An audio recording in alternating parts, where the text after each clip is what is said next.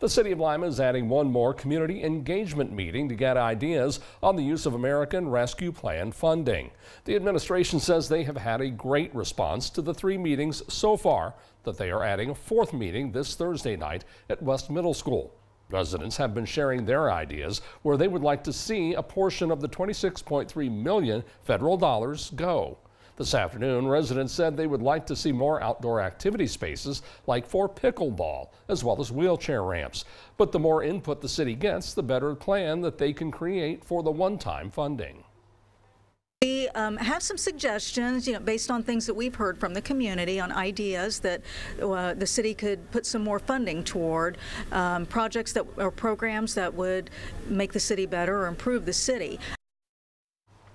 The last community engagement meeting will be on this Thursday at 6 p.m. at West Middle School. But if you cannot make that, you can take part in an online survey until March the 31st, or send the administration an email with your suggestions on where you would like to see the money go. You can find those links in this story on our website.